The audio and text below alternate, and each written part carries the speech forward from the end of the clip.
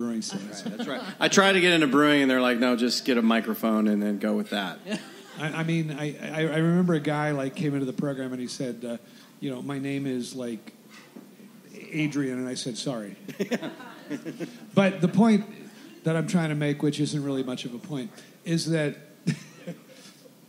and I forget your question, sorry. I was talking about the hops, the unique hops. Well, this is all a selection. So we go down every year to the Hop Harvest Festival at Sierra Nevada in Chico in October. And all these brewers thrash around on a table and look at all the hops that are provided by Yakima Chief, grown by Loftus Ranchers, Carpenter, etc. And they sit it on a table and they all rough through it. And then they say, I want a little bit of this, I want a little bit of that. And they come up with a particular blend. And that blend is the blend that we then put into the program. So if you go to alesforals.net, you will find the blend, and we will be posting the new blend next week. And so by virtue of Ken Grossman of Sierra Nevada, Mike Smith, and the Smith family of Bellbreaker, all the brewers in the program, they sit around and they thrash around. So I think at some point we need to get at least one Spokane brewer down to the Oktober Fest. It's in Chico? Harvest. What's that? Chico? Chico. Now, they're the partying school of the United States of America. Oh, Dave, you went to Chico? What? My family lives there. There you go. So they can help make the selection next year. And I don't need a hotel then because I'll just stay at your place. There you go. Sweet. All right. We're all staying at Dave's. Yeah. Musser. Woo!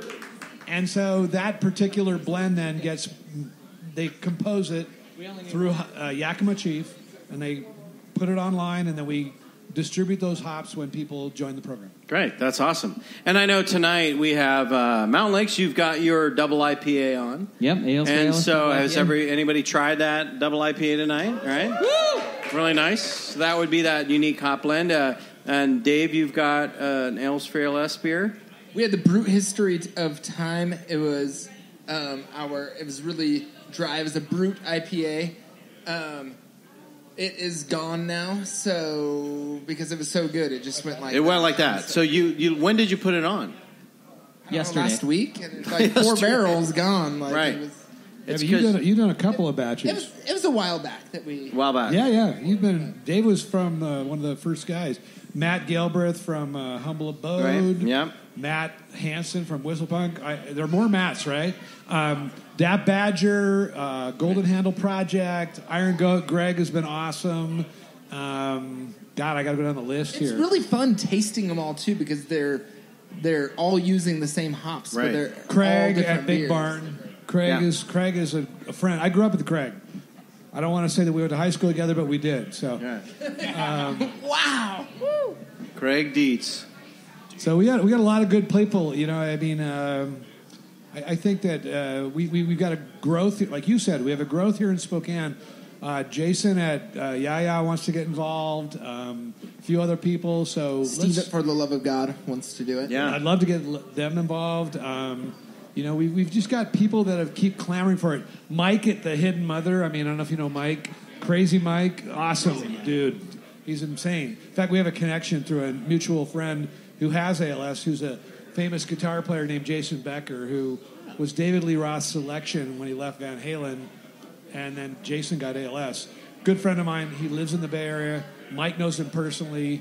Mike is a guy that supports the cause too. That's excellent. That's excellent. So what about for 2020? What do we have new on tap? Should we be expecting this year that's a little different from 2018, 19, so on? So the hop selection, like I said, has been made. We're rebranding the program a little bit, so it'll look a little different online, and then we set everything out. But we want everybody to look at the hop selection because everybody does their own version, right, Dave? Right, Dave? Oh, yeah. Yeah. And maybe we get Grain Shed. Some of them taste good, and ours taste great. Put it on tap at part of the event. Okay. Point being is that we want everybody to get so if you guys want an early version, I'll email you the information. Like, here's the hot blend you're going to get an invitation next week anyway. So the invitations are going out next week for all the brewers that are in the program currently, and anybody that wants to get in it, they need to kind of collect their people together and then get back to me, mshannon@als.net, or you can go to the website. It'll be on there. And then we'll send you an invite. Get in the program. State what you want to do. Even small brewers like... And I recommend playing a little hard to get with Mike, because then he'll keep coming and drinking more pints at your place to talk you into doing it. So Dave is kind of like, he knows my character, which is I'm like the gadfly that keeps nipping, and I kept nipping, and he said, okay, I'll do it. I wanted to do it the whole time, but I'm like, I think I can get at least 4 more pints out of this guy. I think I can get him to pull a couple of growlers out of here, and I can make my rent. Well, Mike, it has been a true pleasure talking with you. However, we have invited you here tonight to play a game we're calling Ales for ALS. Meet Ales for Owls. Mike, you may be critical part to one of the greatest programs raising awareness and support for ALS, but how well do you know ales as they relate to people named Al? Ooh, we are going to ask you 3 beer-related questions that have something to do with people named Al, Alan, Alex, or the like. Answer 2 of the 3 beer questions successfully, and you'll win a prize for one of our audience members, free beer and a pint glass. Dave, who is Mike playing for tonight? Aldo. I'll try. So you are playing for this gentleman right here at the corner of the bar. You look like my son-in-law. I'll try. Mike, here is your first question. This famous poet was a drinker and would sometimes show it in his prose. Here is a poem he wrote. Fill with mingled cream and amber, I will drain that glass again. Such hilarious visions clamber through the chambers of my brain. Quaintest thoughts, queerest fancies come to life and fade away. What care I how time advances? I am drinking ale today. His name is Al? His name is, it's one of those. Al Jazeera. It's no. It could be Al, it could be Alan, it could be Alex, any realm. Oh, Alex. You got Alex. But it's probably just Al for short. I think Could be Alan. This gentleman was fond of his beverages. Alan? He attended. Yeah, it could be Alan. It could his middle name. His middle name might be Alan Edgar Poe. Yes, Edgar. Allan Poe. That is correct. Round of applause. Edgar Allan Poe was fond of his beverages as well as younger women. At the age of 26, he did marry he married his 13-year-old cousin. Him and Elvis, right? That was a preemptive good for Al, Mike. And that's why this poetry was so good. I mean Elvis, right? Okay. Here is your second question. Oh, those 80s and 90s TV shows had some characters. Maybe none as politically incorrect as the guy who stated, pretty women make us buy beer, ugly women make us drink beer. Who was this character? A 1980s to 90s sitcom guy? So it's Al, right? It's Al. But is there an F on the end of it, maybe? No, there's not an F. Okay. No. He played high school football. He was a high school football player, and he turned shoe salesman. And okay, gotcha. Yeah, Al Bundy, right? Yeah. There you go. Yeah, never watched it, but Christine Applegate loved her. Boy. Right, Al Bundy, the down on his luck lady shoe salesman from Married with Children. As he stated, life didn't pass me by. It sat on my head. Good for Al. Question number 3. Here is your quote. Because I'm good enough, I'm smart enough, and doggone it, people like me. Whose fictional character made that quote popular back in the 1990s? Well, that was Stuart Smalley.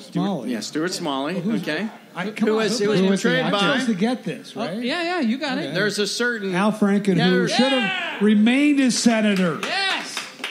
Sorry, Al a Franken. little political there for you. Sorry. This is not only a quote spoken by Stuart Smalley, a character of Al Franken on SNL. It's also the name of a beer brewed by Workforce Brewing Company in Plainfield, Illinois, coming in at 8.01%. Dave, how did Mike do on our quiz? 3 for 3. This is a perfect score.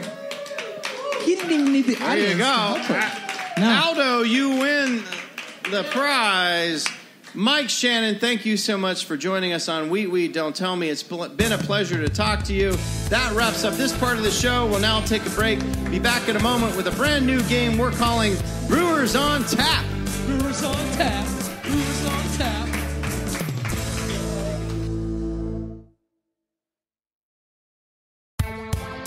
Welcome back to the Brewhouse stage at Mountain Lakes Brewing Company in downtown Spokane, Washington. This is Wheat, Don't Tell Me, the MLB Beer Quiz Show. And here is your host, Chris Sindre.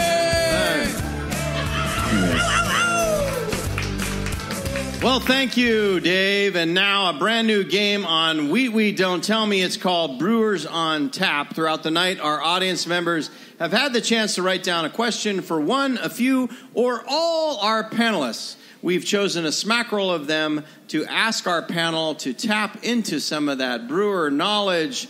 Let's get started, shall we? A smackerel. Can we start there? A smackerel. I think when you say smackerel, you're almost as hot as Brian Estes. Is that right? You know what the... Wait a second, Rod. What is a smackerel? Okay. Per pound? So... a smackerel, we all know. Yeah. Where does smackerel come from? Mackerel? No, it's Winnie the Pooh. Whenever Winnie the Pooh would go into his honey jar, he would pull out a smackerel of honey. Oh, seriously? Yeah. Huh. He had a smackerel. It was an A.A. Milne coin You tried to make it a dirty sex joke. Yeah, I did No, not. it was a fish. Winnie the Pooh. I made it a fish joke. Oh, you you did. guys took it to sex. Yes, he did. All right, here's a question for the panel. This is from Allison, who lives in Arroway Heights. What is one beer you'd love to try to make but are too scared to do it? A gruit. You just made one, and it was amazing. Ah, thank you. It was really good. Okay, we crossed that off. Check. A beer we're too scared to make? Too scared. Like, what's one that would challenge you to a point where you're like, dude, I'm not ready to brew that beer? One thing we haven't brewed here yet is a Lambic.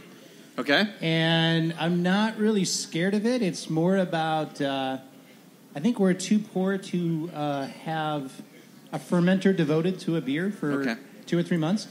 But we'll do that. We'll do that sometime soon. Okay. Yep. So like a true wild, like spontaneously fermented. And the lambics, They're pretty fun. Folks know, are fermented, and then they're fermented again with Right. a different yeast strand and adding a bunch of fruits.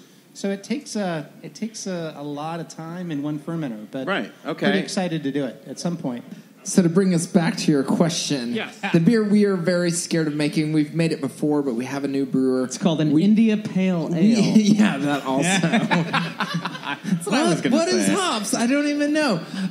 He is deathly, our new brewer is deathly allergic to shellfish. And so we've made an awesome oyster stout before, but we cannot do anything like that. It is very scary to us.